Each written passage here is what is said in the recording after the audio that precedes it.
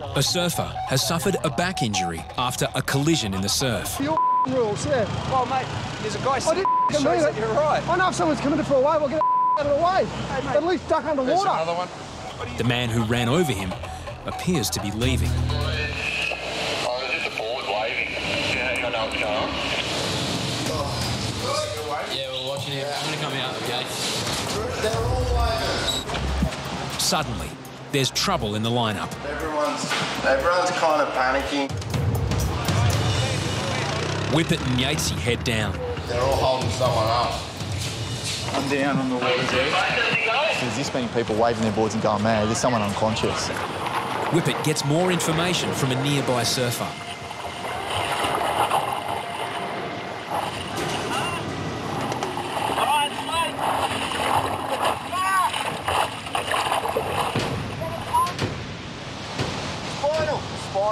Spinal. He hasn't lost his board because if someone's got his board next to him, so something's gone down. So yeah, launch the ski.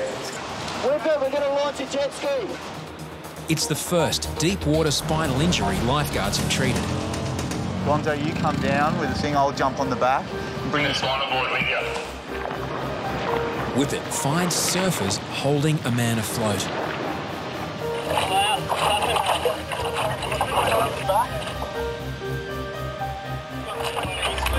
He's conscious, but no feeling in his feet is an alarming sign.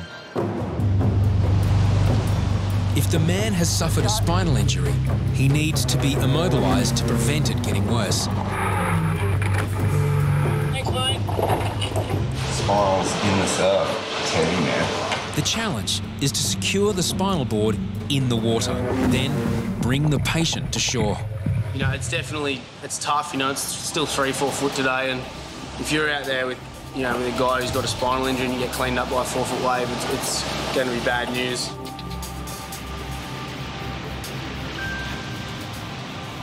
Lifeguards try to establish what happened.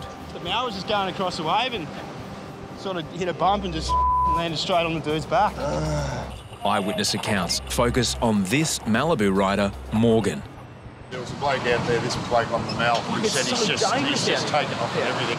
Longboarder just, like, basically pedals into the set wave. Right over deck. The Mal rider assists with the rescue. Lifeguards attach the spinal board underwater. Let's get him up. But where to bring him in? Go ahead. Hey, we're going to take him down north corner and 100% off. Yeah, copy, mate. The north corner is calmer, but packed with families and junior lifesavers. Our north corner's way busy. If I was you guys on the jet ski, I'd probably bring him straight in. North corner's out of control up there. Hey, I've got Harry's on the shore too, so if you want to bring him straight in. Copy. So you and Harry's are okay to assist there in the water, are you? Yep. Well, we've got enough hands down here for sure. You got that jet ski, you're good to go. I'll try and steer you in. That set that you're about to pop over now doesn't look like there's too much behind it. Lifeguards fear that broken vertebra could be pressing against the man's spinal cord. Troy must prevent waves crashing into the patient from behind. A wrong move could cause paralysis. Keep it straight. Hold. Just hold. They must move him before the next wave hits. You're right. Stay there. Hold in the front. Big one, 1, 2, 3, up. Yeah. Excellent. Stay down there. It's 10 minutes since the accident happened. Finally, some good news. He's got full feeling in arms and legs. Good. But he's just been hit by a board enough to snap the fin out of the board. Lady, I want you to just relax your head, okay? Get in. You're all good. We know it's the lower back. We don't want to move your head, okay, because that moves the spine as well. We'll give you a little bit of pain relief, mate, okay, to get rid of the pain. Around here? Right there in the kidney area. Here we go, mate. The green whistle will relieve the intense pain in his lower back. It's going to taste a little bit ordinary to start off with, okay, but it'll take away the pain, all right? Carlos, 24, is on a working holiday. Whereabouts are you from, Carlos? Brazil. Brazil? Right. Can you just push on my hands? Yeah, and the other way. Okay, good job, buddy. As paramedics arrive, witnesses begin pointing the finger of blame. You don't turn around and take off and load people out. I know that.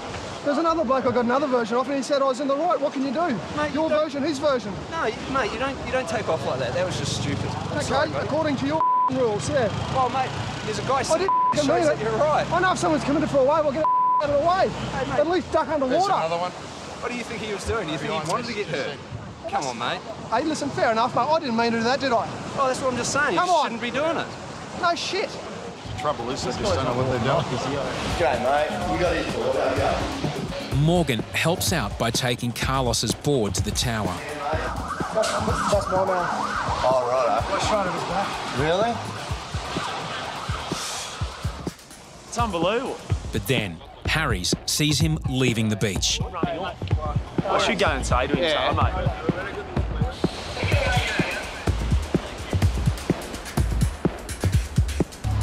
You want to get his details? I'm hanging around here for the ambulance. Sorry, mate. I know, just I will hang around, but don't worry. Leave, please. I'm not leaving. He's broken his pelvis, for sure. Is it? Yeah, I don't know. I'm hanging around, don't worry. And it's just unavoidable. What happened was, I was on the outside, catching the set waves. I got a left-hander going from the bottom turn, and this guy, honestly, could not get out of the way. And I seriously ran over his back, and he didn't move. It was an accident. What do you do? It's just a battlefield, you know? How's the pain? Is it your favourite wetsuit? You may have to cut it. That's all. All right, Carlos. Paramedics cut open his $400 wetsuit to administer morphine. Carlos works as a personal trainer. How can I work though? At this point, his future is very uncertain. You get a massive board or a massive fin across you like that, and you're out of work for 6 months. Well, I was right in front of the guy. Right in front, he saw me. Yeah. I mean, what? It's all right, mate. It's all right. You down here with anyone? Yeah, my friend was with me. In the water? Yeah, in the water. Okay. 2, 3. Nice and slow. Carlos's friend Aaron finally arrives. He's just arrived in Australia this morning. All right, Alan, we're just going up here. Do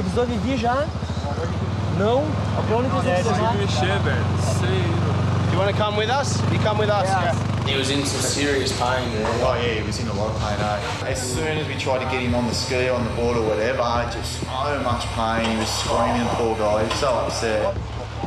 Morgan, the mal rider, sees Carlos off. There are no winners after an incident like this. What was the blow up with the other guy? They were proper blow up. It's my wave, like it was a set wave. I was going it. He said, well, they shouldn't be in the way. It's like, well, there's 300 people out here, it's Bondi. Matt D is treating a woman who is vomiting. He's concerned this is much more serious than a simple case of dehydration. Boys, do someone want to swing over with the D-tip, please? Yeah, copy. Coming now. I've just given her water, and as soon as she took water on, she went. Lifeguards find some medical tags and learn the woman is from Norway and her name is Christina. Hello, are you there? Christina, you all right? I'm going to put you back on the oxygen, Christina. Roving to Central, me and Whip are just walking back behind to Lush. Yeah, boys, right inside entry of Lush. You're really fluctuating pulse. Watch out, guys. You know what? I just don't want him to be choking. Can you take a big breath for us here? Yeah, we've got his gear here. There's, Norm's coming down now. More serious medical expertise is needed.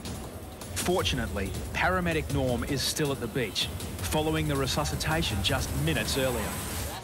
Now, if anybody else collapses on this beach, don't call me because I'll be the next victim.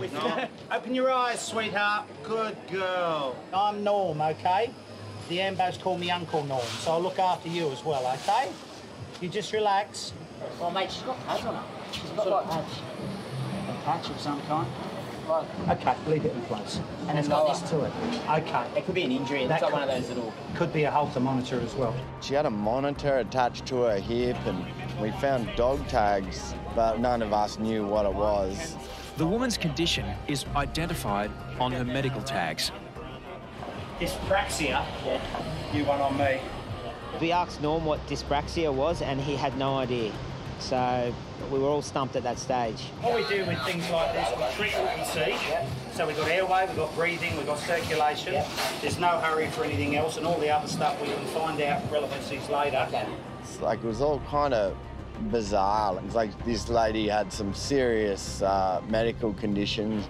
Oh, you're right. Here she is, Christina. You look a lot more alert.